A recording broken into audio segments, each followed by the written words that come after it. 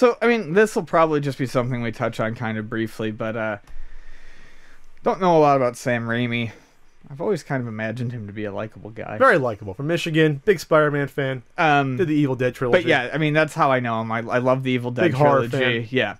The original Evil Dead trilogy was fantastic. And the first Spider-Man film and even the second Spider-Man film that he directed Second one's excellent. Were pretty good I mean, they took liberties, but they were fun movies.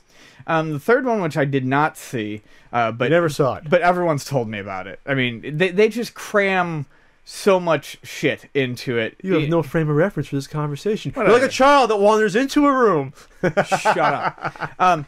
But, they just crammed so much shit into it that they weren't able to finish telling a story. And as Sam Raimi says in this interview, they really went for a summer blockbuster with Spider-Man 2. They suddenly felt like they had to raise the bar.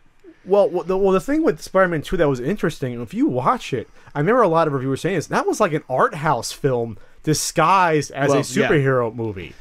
There was a big chunk where Spider-Man is not in it for like 40 minutes. Yeah. He's not in the movie. You know what I mean? So, and there's like a lot of poignant, like, emotional scenes, and my problem with the original trilogy, and even the Amazing Spider-Man 1 and 2, is that they were romance films first and then superheroes second, which I don't like. That's a whole other conversation.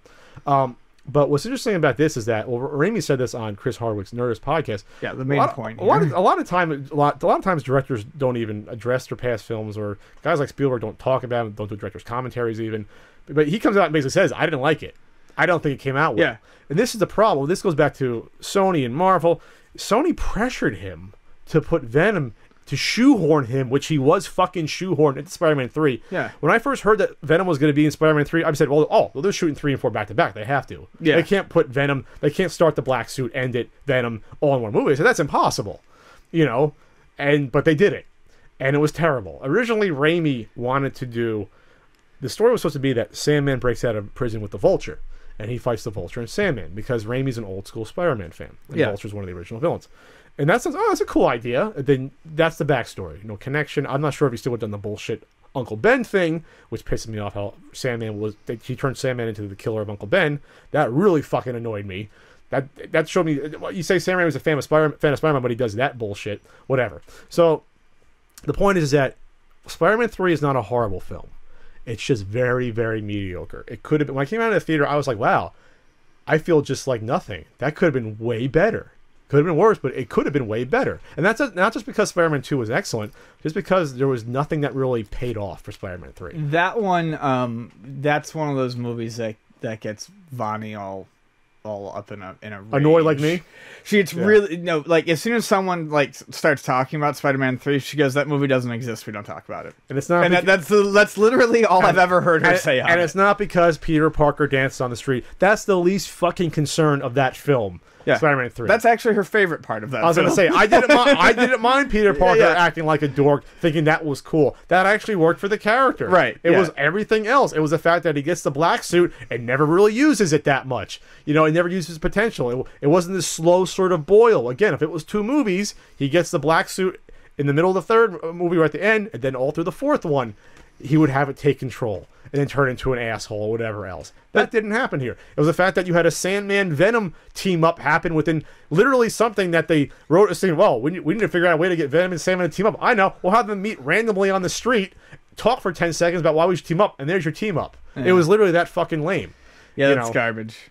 But yeah, I mean, it's rare to hear a director come out and admit that he really didn't like it. I mean, when I think of stuff like that happening, Fincher, I guess, Alien 3. Oh yeah, but with Fincher, it's not even so much he'll come out and say he hates it. It's basically like if you bring that up to Fincher, he's going to punch you in the throat and walk away. I mean, he hates that movie. Yeah, I still have to see the director's cut for that. Oh, excuse, they've been saying the DVD cover. It's not a director's cut. I know, because Fincher doesn't want any involvement, but it's like a half hour longer and entirely different. Yeah, it's. But I can't even get worked up. What's interesting about this is that people forget that they wanted to fast track a Spider-Man 4 with the original cast right after this, and he wanted to do the Vulture. But then when it came to the fact that like Sony wanted to do the Vulturess, and it was supposed to be Anne Hathaway supposedly as the Vulturess, and that's when Raimi said enough. I'm fucking done. Yeah. He basically said that. He probably could have got, and even Raimi and everyone else walked. Yeah.